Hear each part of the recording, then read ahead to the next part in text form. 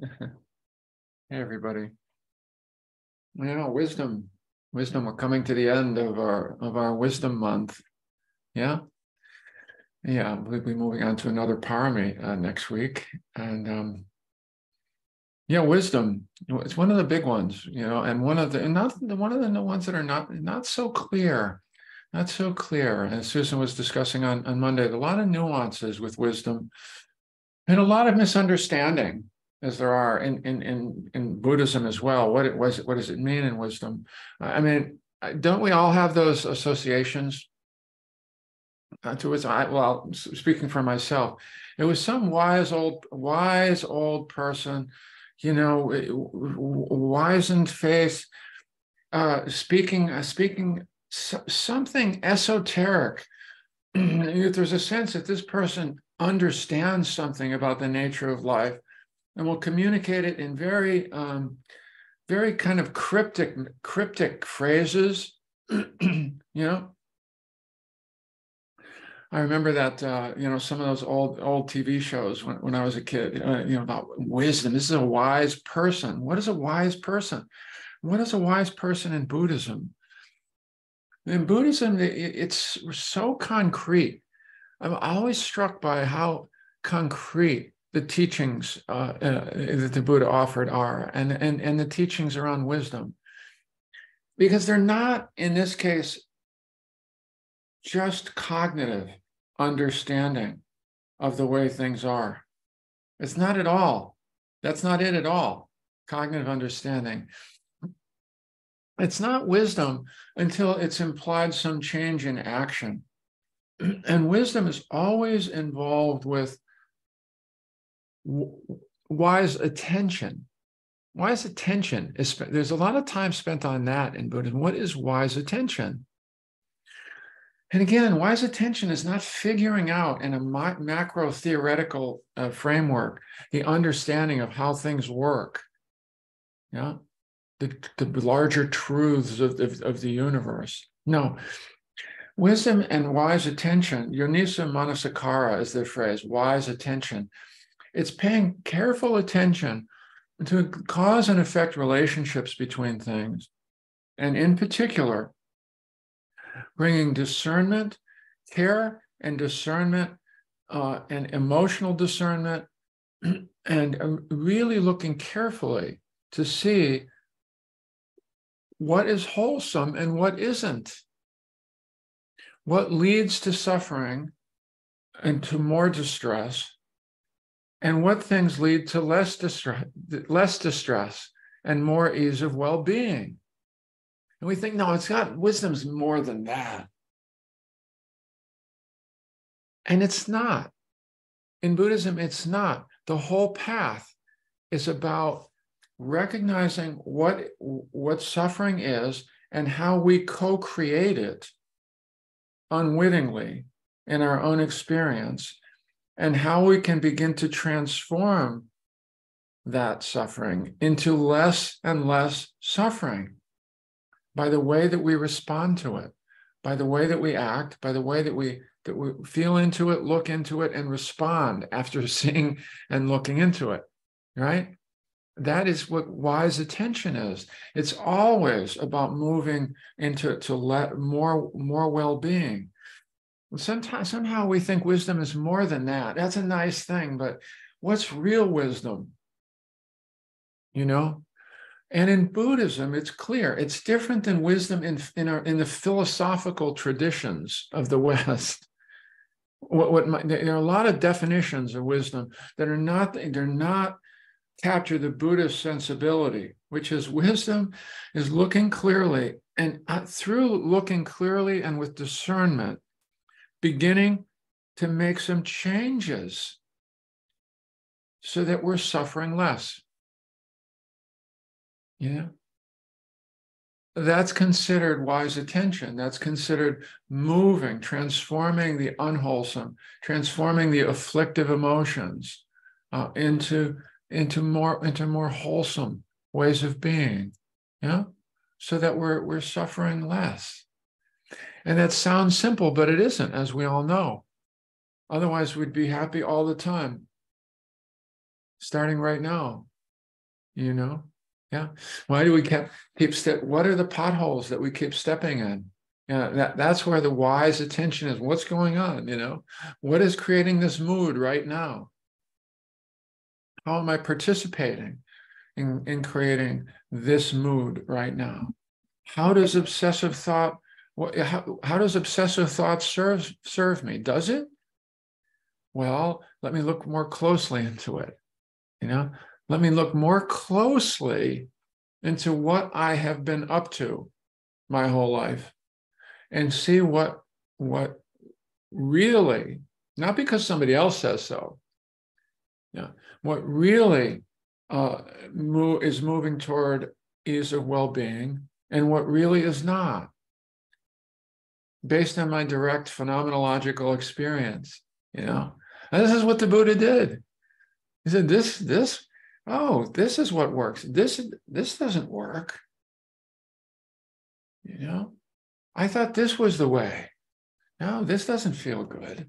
It was being guided by what was moving him in a more wholesome direction, which is why he finally accepted the rice and milk that was offered to him by the riverbank when he was practically ready to die because of his asceticism and only eating 1 grain of rice a day.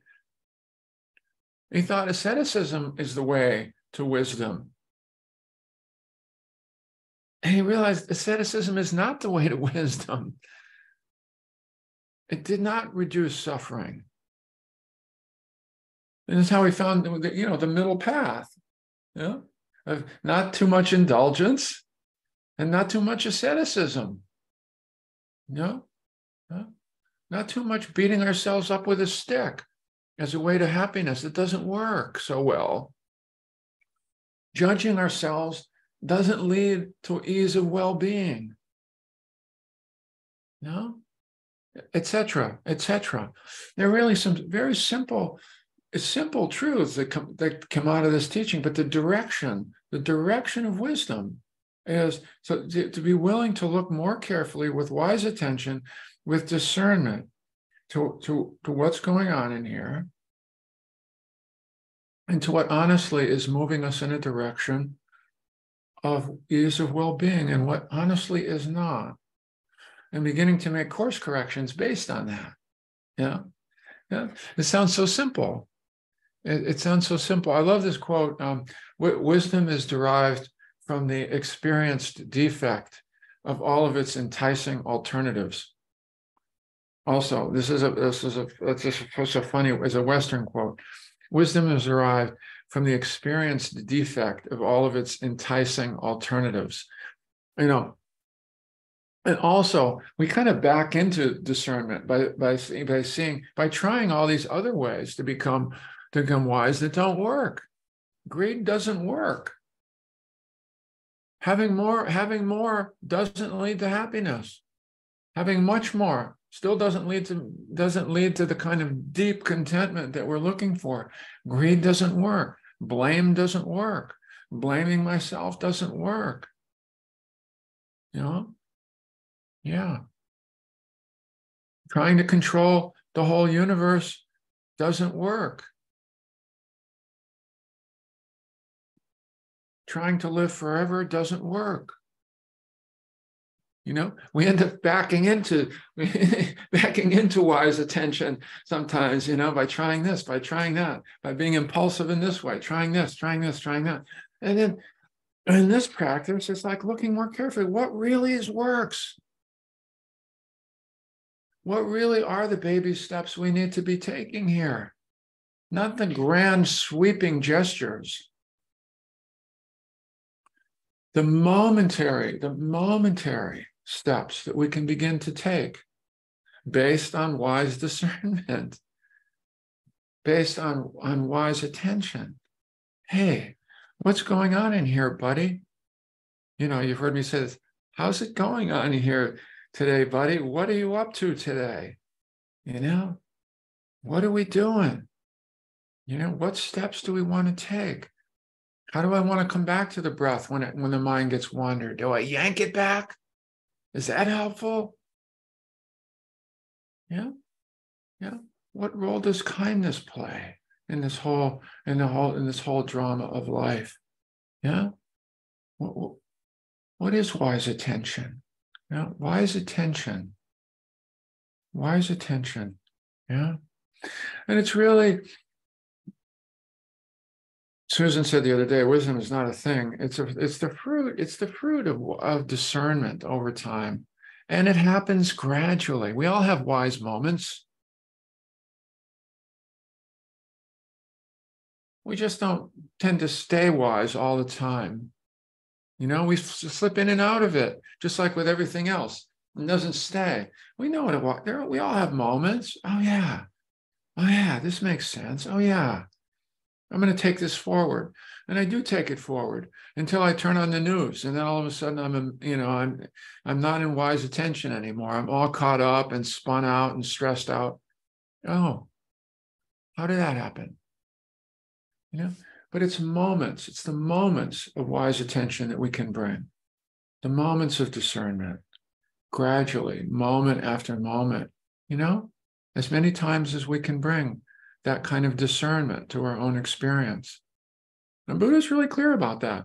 That wisdom will come not from believing other teachers, even him, but by checking out in your own experience what leads to the wholesome and what doesn't.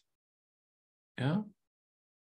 And the wise person in Buddhism is not the one who thinks about things better, but who is living a life that's more wholesome, where there's less suffering and more ease of well-being, you know, based on that close examination of his or her experience, right? Of their experience. Yeah, yeah. So it really comes back to the path. Wisdom comes right back to the path and right back to some of the most basic elements of the path, you know, which just take a close look. Take a close look. Even at those things that we have to look more closely at what we're doing, how we're making choices, and how we've been reinforcing certain things that are not so helpful to reinforce anymore. What are they for you? We all have those things. We've been holding on to burning logs, you know, like what am I doing? Why have I been holding on like this? You know, wow, how's that working? How's that working? It really is simple like that. It's always so much more simple, and we're always so complex, you know? But it really comes down to, what have I been holding on to that is no longer so useful to be holding on to? And what can I begin to let go of little at a time? How can I invite harmony into the way I'm moving through my meditation practice in my life? You know, that's called moving in a direction of wisdom.